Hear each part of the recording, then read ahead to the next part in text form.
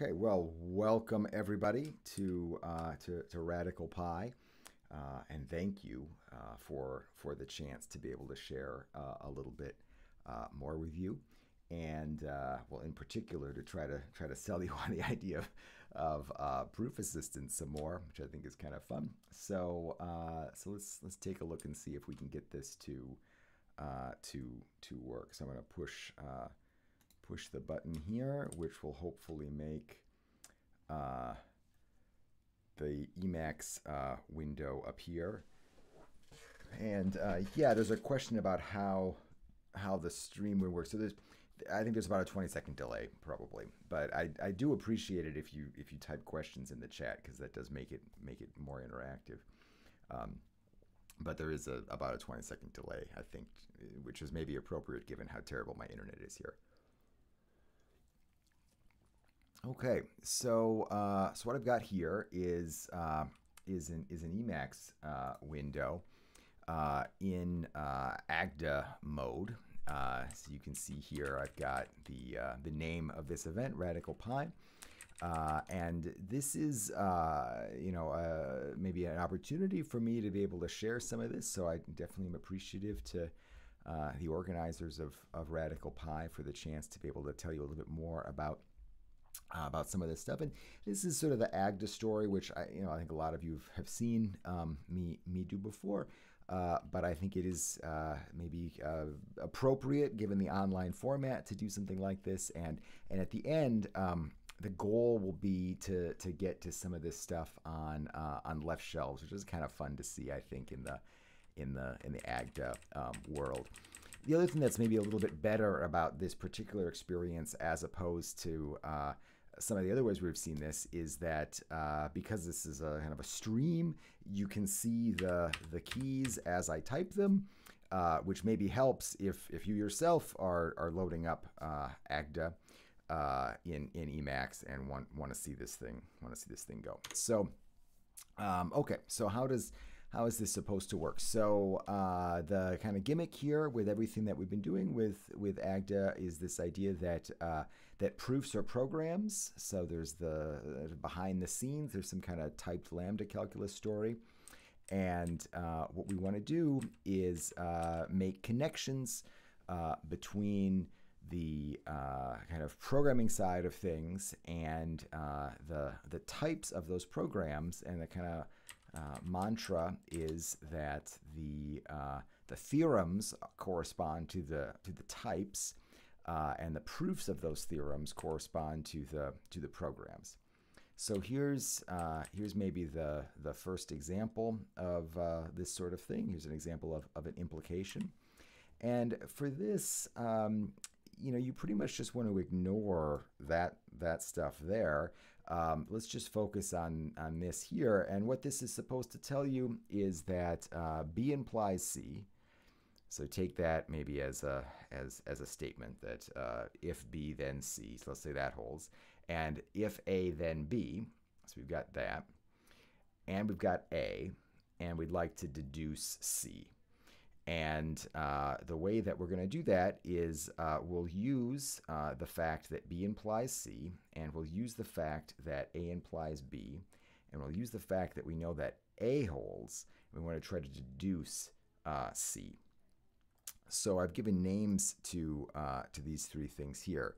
So G, F, and X correspond to these three parameters here. So G is a proof that B implies C, F is a proof that A implies B, and X is a proof of A. And we have to somehow combine those things in order to get a proof of C. So let's see how we might do that. I mean, I could put them in a different order if you would prefer that. Yeah, that is definitely true. So I'm going to type Control-C, Control-L to load this file. Now I'll type Control-C, Control-C, and well, I don't need to split on this. I'll do Control-A, Control-C, Control-A, and that will find a proof automatically for me. And you are right that I could put these in a different order.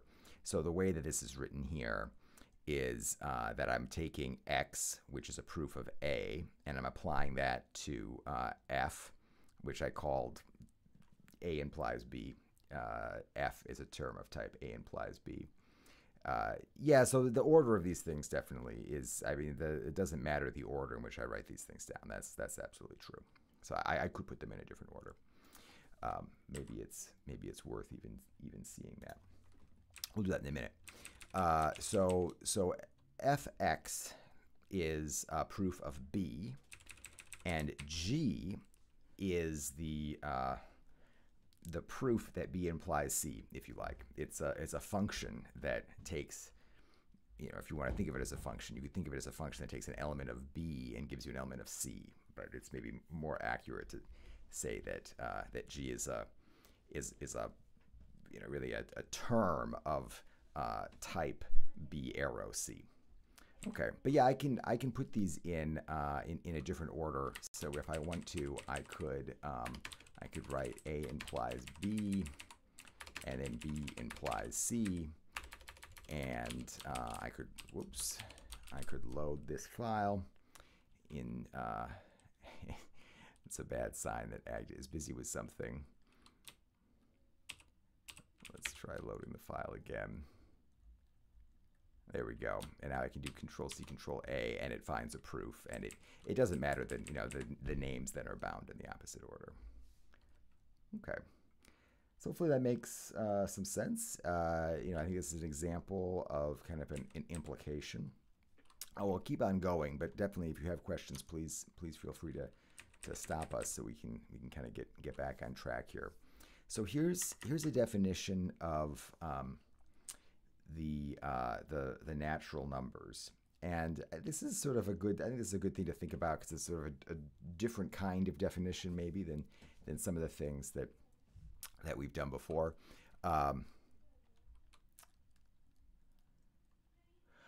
That is true. Yeah, you could definitely go here, and that's a great question. So you could include sort of just extra things if you want, to try to make it maybe seem, So maybe here's an example. While this thing loads. Okay, so now I'm going to do Control-C, Control-A to find a proof, and it found a proof. Now, what's maybe a little bit, maybe worth pointing out is I could do the same thing. Here we go, and I'll Control-C, Control-L this thing to load. So when I load the file, Agda's type checking it. So the process of loading the file is really verifying that the theorems in the file are correctly proved, because it's verifying the types, and the theorems are the types of these things. So now what we've got are it's the same theorem, right? I mean, I've got two different terms with the same type. So I've really got two different proofs of the fact that A implies B implies A implies B implies B implies C implies A implies C, right? And in the first one, I'm using G prime, which is this implication, and in the second one, I'm just using G, which corresponds to this implication. So although these are, maybe it's the same theorem, so to speak. Both an implication and another implication are the same have the same type. Nevertheless, I've really given different proofs. I mean, not thrillingly different proofs, but the different proofs of the same theorem, because I'm invoking different things here. Yeah. Okay.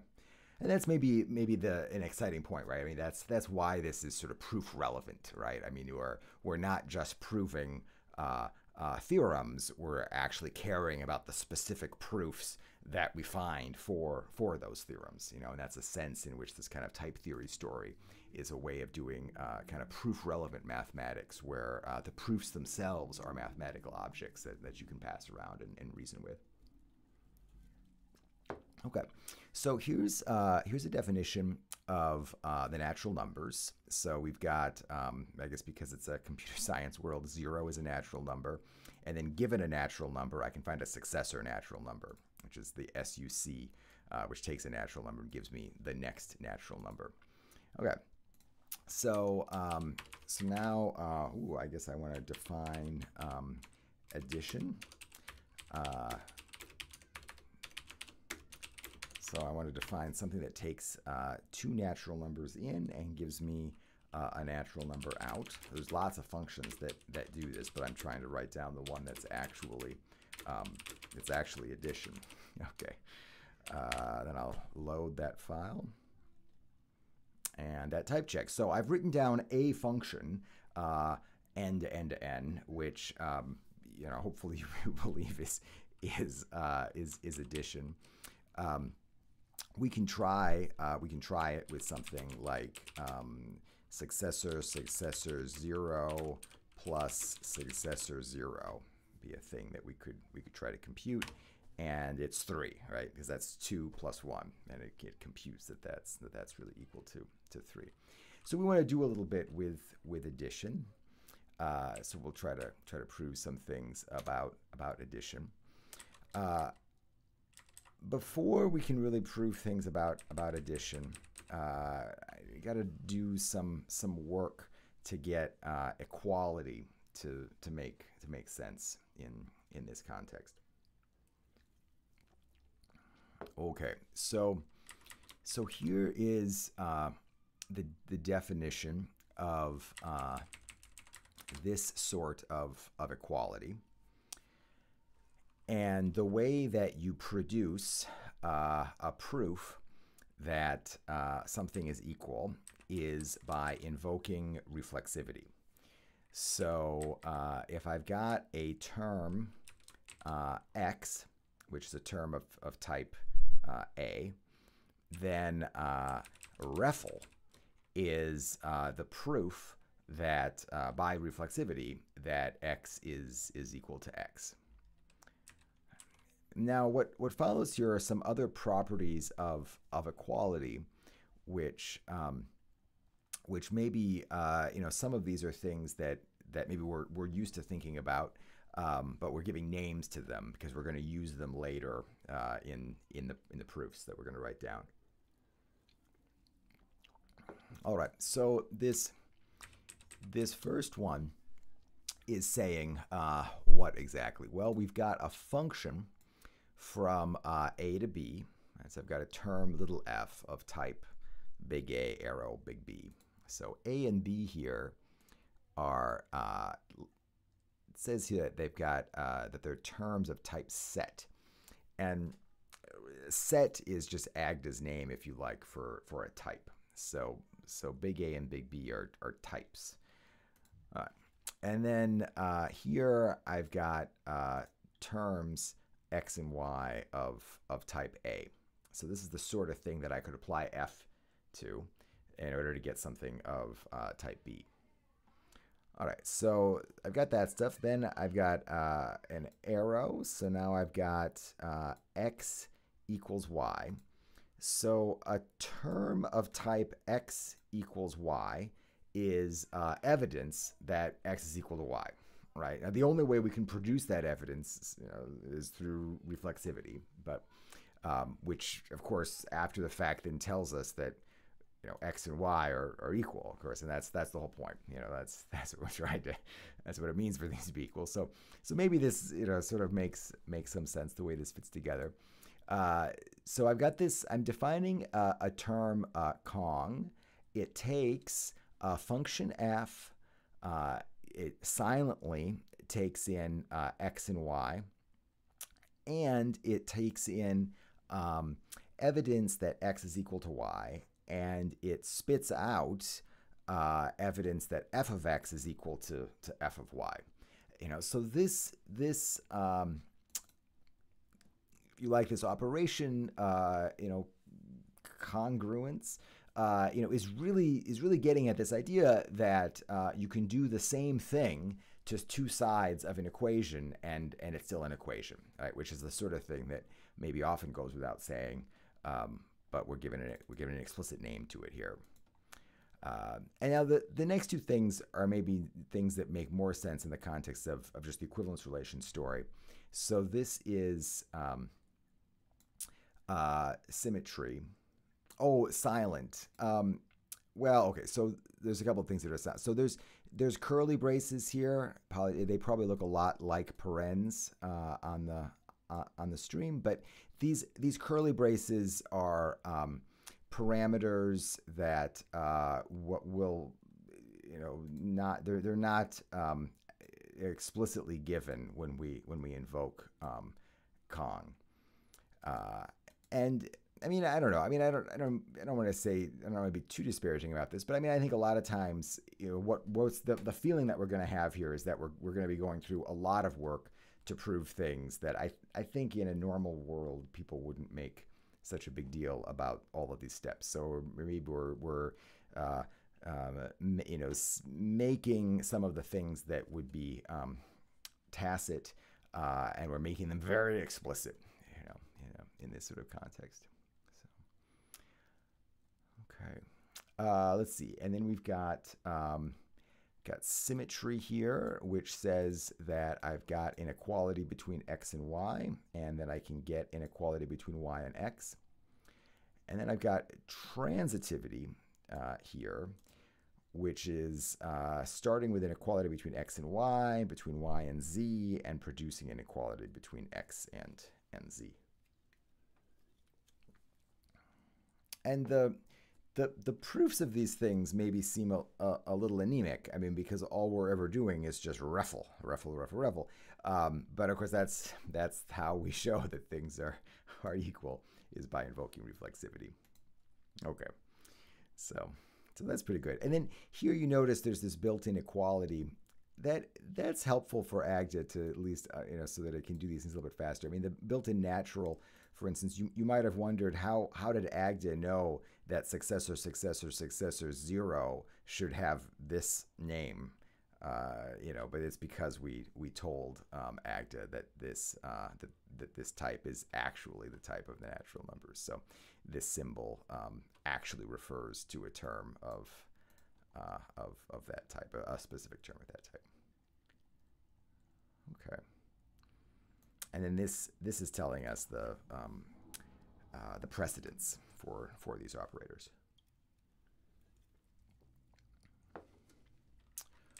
Okay.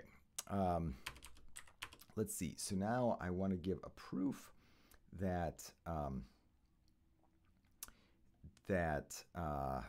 0 is the additive is the additive identity, and I guess there's really two different ways to go about this, which maybe this will be instructive. Okay,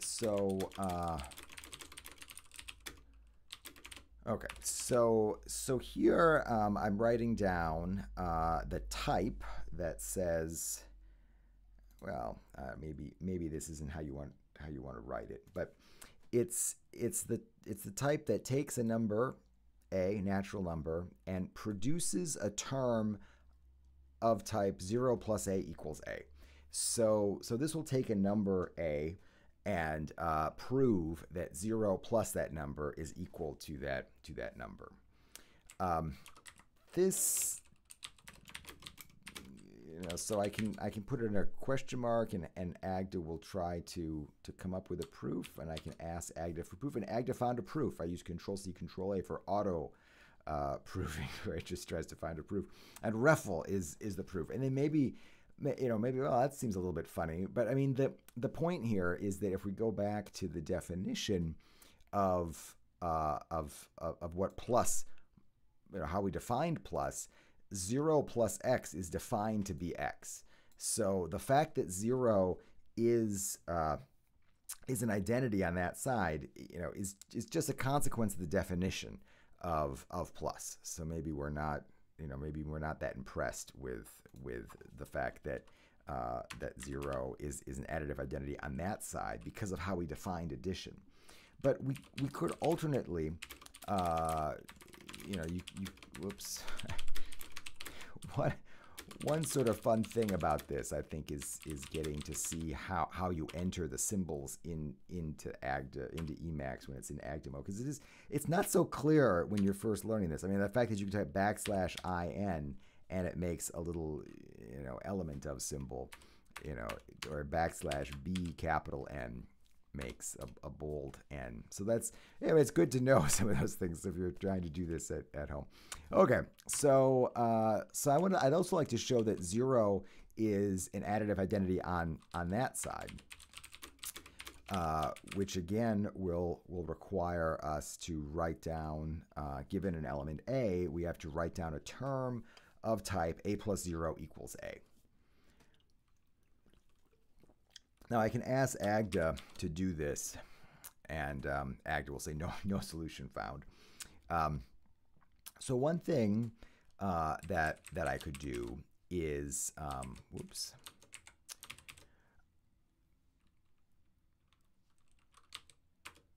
I can split on that variable A. So that variable A is a natural number. So a natural number is either 0 or the successor of some natural number. So I can cover those two cases. And let's see if it can come up with a proof here.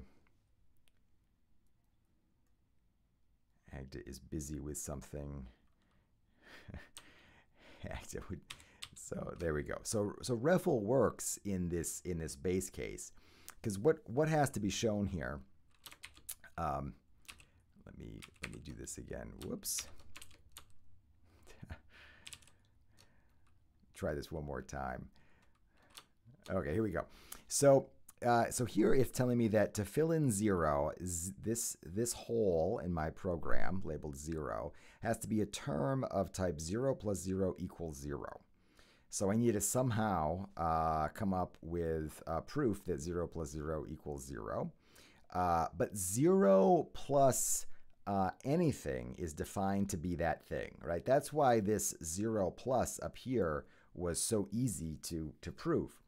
So maybe that's and I have some explanation as to why reflexivity is good enough there. I will loading up Agda again, and it's thinking. There we go. Okay, now down here in this hole now, I've got to fill in a term of type successor A plus 0 is equal to the successor of A. So this really is a proof by induction, right? I've got the base case here follows by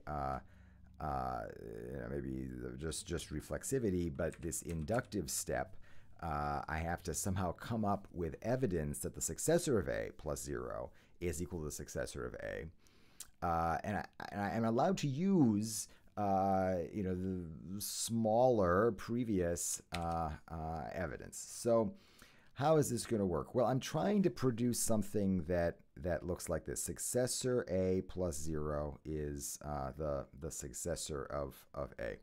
So this hopefully maybe seems evocative based on our definition of addition. The successor of A plus 0 is equal to the successor of A plus 0. So to produce something here, maybe if I type this in, it will seem plausible. I want to apply successor to both sides of an equality, and this Kong will help me to apply successor to both sides of an equality. Great. Now it's telling me that to finish this whole, I've got to produce a term of type A plus 0 is A. And this is just fantastic because I've got one right here. I mean, that is the previous step. So I think if I ask Agda to fill it in, yeah, it finds it, that plus 0A, which is maybe the recursive step here.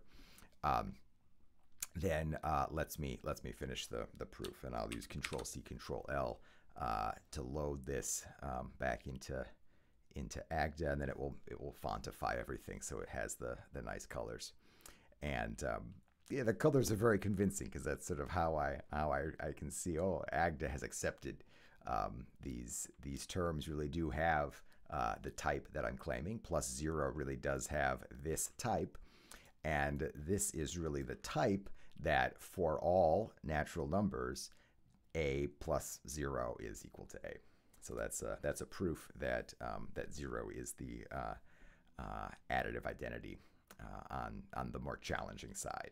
Of course, what side is harder is a consequence of our choice of definition. I mean, you could have defined addition differently, which would change which one is easier and which one's harder. It's just great. I mean, I don't know. Maybe, I think it's neat to be able to see how these things work. And the analogy between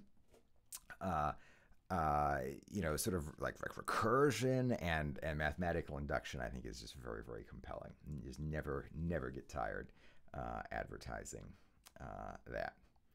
Okay, so we've got about 20 minutes left. So okay, so let's try to do commutativity of addition, and then we'll look at what the proofs for left shells look like in Agda, which is kind of fun too. Okay, so let's do this successor function. This will be a good thing to try. So this is enough to show that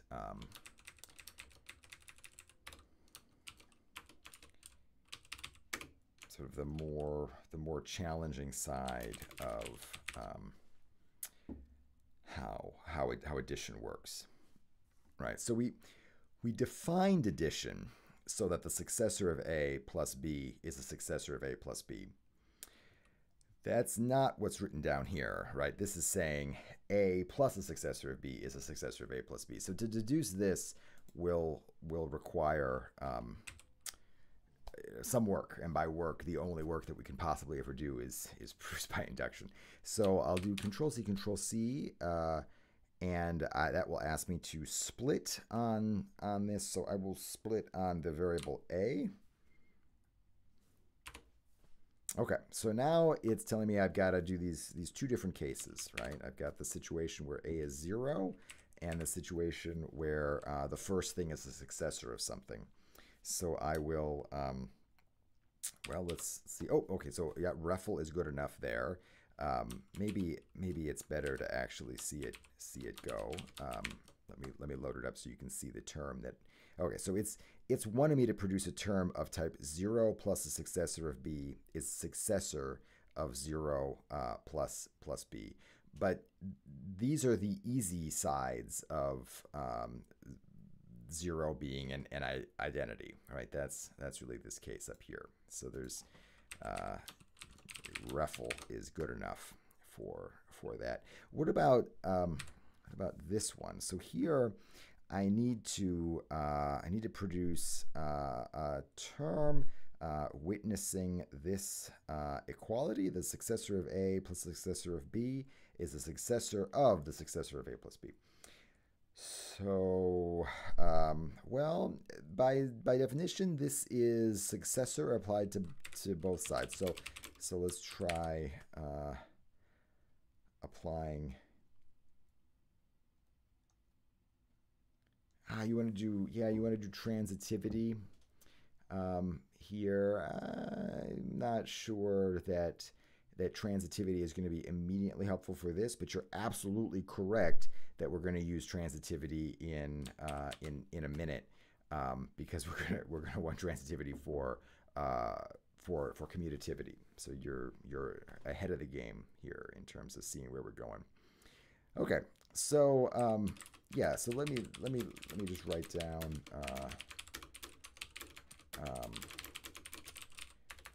what is, I can't type. More space is good. Okay, there we go. So that is a statement that a plus b is b plus a, right? So that is what we want, right? We're trying to get to the fact that addition is commutative. And it's pointed out that it's probably going to involve transitivity somehow. So let's see how that's going to go. We're going to split on A. Push enter. Okay. Load this back into Agda. Okay, so the first thing I need here to finish my proof of commutativity is to prove that 0 plus b is b plus 0. So that's like the base case for commutativity, right? I just got to show that 0 will commute. You know, and it's always kind of fun to see if Agda can come up with a proof. No, Agda has failed. But if we load this into, if we load this into Agda, I mean, if we look at what this is saying, right? I mean, the whole game here, you know, is really just showing that b plus 0 is b. So it'll be good enough to do that, I guess. Let's see if whoops. Let's see.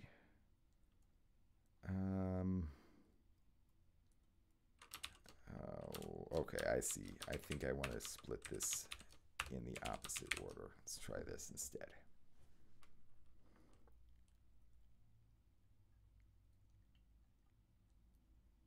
The delays are kind of creepy, but they must be, I guess, because my computer's working so hard to stream everything. Okay, so I'm going to split on B.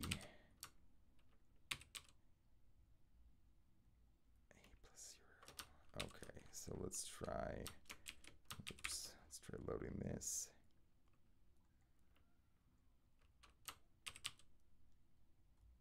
No.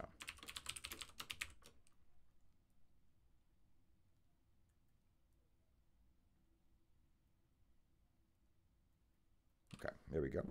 So now I need a term of type A plus successor B is the successor of B plus A.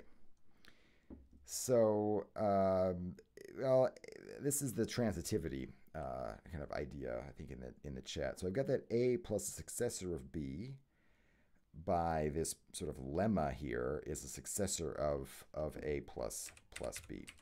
So I can use transitivity, and to invoke transitivity, I have to come up with a couple things. So I have to find A plus the successor of B is equivalent to something, and that something then is the successor of B plus A. All right. But the idea is to use plus successor. So let's put that in here.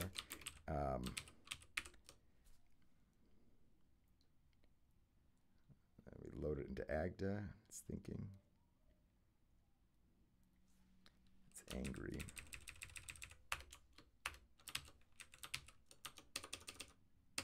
Gotta get rid of. Let's try this.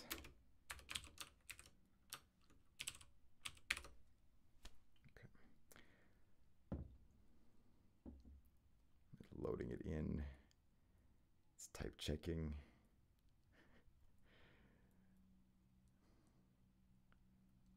It's checking really. It's really checking. Okay, so I using the fact that A plus a successor of B is a successor of A plus B has got me a little bit closer, maybe, to where I want to get, right? Because this statement here now, well, the definition of addition says the successor of B plus A. That's the successor of B plus A by the definition. So this looks like the successor applied to both sides. It is very, very tense. The fact that this ever works. Okay, so now to finish this proof, I've got to figure out, I got to have a proof of A plus B is B plus A. And that maybe feels a little bit circular, because isn't that what we're trying to prove, right? That I wanted to prove that addition was commutative. But I'm actually trying to prove this where the inputs are A and the successor of B. So, this is a prior case. So if I put the point inside that position and I do Control C, Control A, it found a proof. It's the previous case of commutativity. It's sometimes a little bit funny. I mean, how it finds these proofs, of course, because it's just finding something that has the some term that has the appropriate type, and then I'll load it up again to convince myself that it's really working.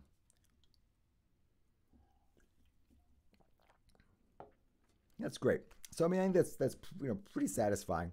Um, there's maybe some you have to wonder kind of why we're working with maybe cases on this side, and maybe that makes you feel good or bad. I mean, I don't know. And then the way that we've written it down maybe is a little bit could be seen as a little bit frustrating. Explicitly having to invoke the transitivity. What I think is really satisfying is just how strong the analogy really is with things like programming. I mean, here we're invoking transitivity, and then we're implying that to if you like, to a little lemma, but invoking that lemma is exactly the same thing as making a function call. I mean, a subroutine is a lemma, and I think that analogy between proofs and programs, the sort of Curry-Howard correspondence, is is awfully deep, and I really wonder, like, where are people really being exposed to this? Who's promoting this? People should make a bigger deal about it, because I mean, it really says that everything that we're doing when we're proving things, is really the same thing as the sort of computer science side of things. And there's a lot of analogies to make between these sort of different ways of approaching what seem to be the same kind of thing. So that's pretty neat. Okay. Yeah, so I think lemmas are subroutines is very compelling. Okay. So now there's just a ton of stuff in here with left shelves. Here's a question.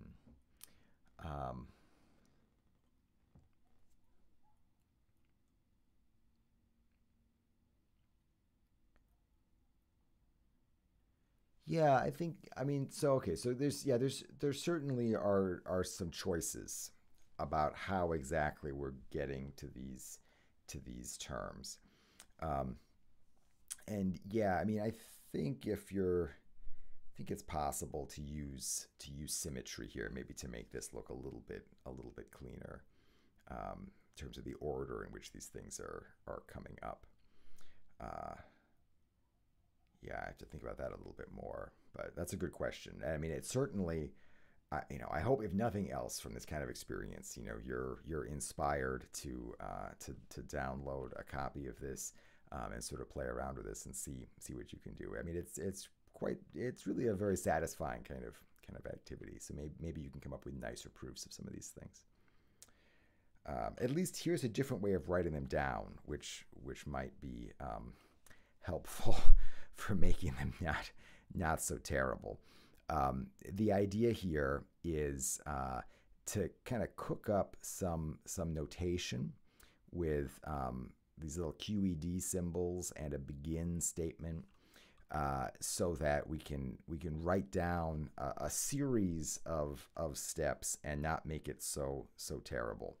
So here, for example, we can write down kind of instances of transitivity that maybe make it a little bit easier just to read what's going on. Okay. I will certainly grade Agda. I mean, the hilarious thing is just how hard it is to prove anything inside these systems. So I mean, I think it's a lot more work, I would say. And maybe something that's, I think, kind of exciting about maybe where these things are going is the opportunity to come. The people are working on more informal ways of being able to state the kinds of things that they have been stating inside these systems, because it is a lot of work. But I mean, I'll help happily grade it. Of course, grading it presumably means type checking it. But then I guess I do have to actually look with my eyes at the theorems that you're proving to verify that the terms that you're giving me actually have types that I'm asking for, right? Because that's essentially what we're doing, right? Is we give you exercises where we're asking you to prove something, but we not only have to verify that your proof is a correct proof of a statement, but also that your statement is the actual statement that we wanted in the problem. So anyway, that's grading is a more complicated process maybe. Okay, so this is also maybe a more complicated way of writing down some amount of Agda code. But I think it's maybe helpful to see what this looks like. Okay, so let's look at the sort of unital left shelf story first of all.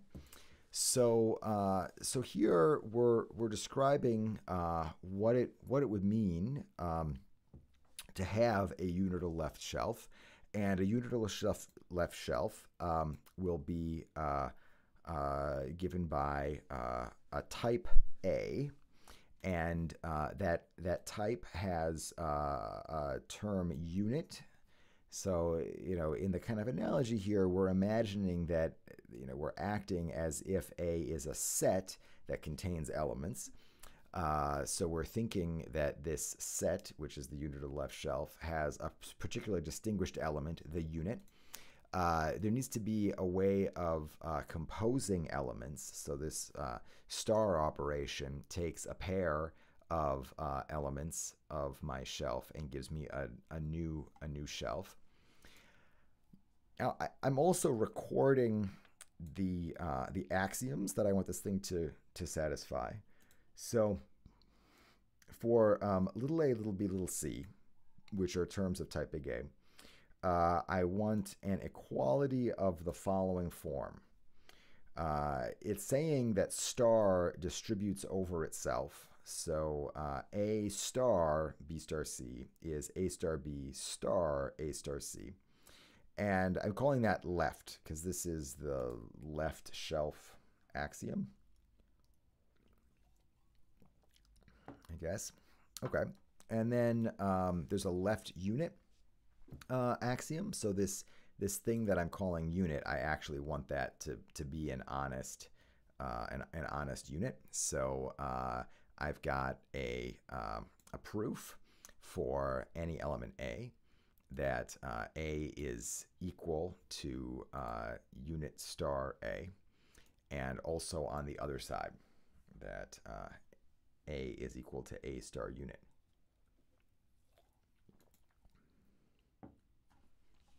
Okay, so now I think it's kind of fun to see what the proofs of these things look like. So one of the results, and I think this is this is maybe attributed to Sam C in the literature. No problem. I'm glad you could come. Yeah, I mean, I think Lean and Agda, I mean, all of these systems are typed lambda calculus systems of some sort. I mean, the thing that's really different is how much Agda really wants you to actually write down the terms in the lambda calculus. Lean would often have you writing down tactics, which would then help it find the terms. And I think, if your goal is just to prove as many theorems as possible, certainly the tactics do seem to be faster. But I think, if you're trying just to play around with the lambda calculus sort of story, or you want to play around with type theory, I mean, I think Agda is really fun for that. And it's really just so satisfying to see this stuff go, I think so. Okay, so let's write down a proof that a unital left shelf is associative. And what that means is that for A, B, and C, terms of type big A, I need to be able to write down an equality between A star B star C and A star B star C. Right? That's what we would normally mean by associativity. All right, so we've got to come up with such a proof. And let me load the file back into Agda. There we go. Okay. So we start out here on the one side, A star B star C, and we want to end up with A star B star C. And, well, here we go. So I'll sort of sketch through some of this, and we'll do it again in maybe a little bit less horrible way. So for example, to get from A star B star C to A star B star A star C, that's really just invoking the left shelf property. So I write an equality symbol, and then in these curly brackets, I'm writing left because I'm invoking the left shelf axiom. So what I think is satisfying is that all of this is really just a consequence of the kind of syntax that's been cooked up right here. So this kind of equational reasoning, is really just a consequence of a little bit of kind of fancy syntax that's been described in this file. So there's nothing particularly deep going on with this syntax. We're just labeling how we would get from here to here by giving a term which has the appropriate equality type. All right, now to get from A star B star A star C, and then to apply another instance of the left shelf axiom, I'm writing down left again. And what's maybe a little bit mysterious here is that you might think that these are different versions of the left shelf axiom, because here I'm applying it to A, B, and C. To go from here to here, I'm applying the left shelf axiom not to just A, B, and C, but to A star B as the first thing, and then A, and then C. But it's smart enough to figure that out because it knows the types that it's trying to get to. So it'll figure out what actually needs to go in the implicit.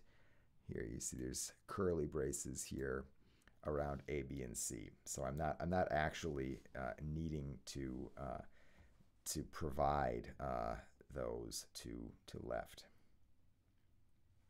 Okay. Great.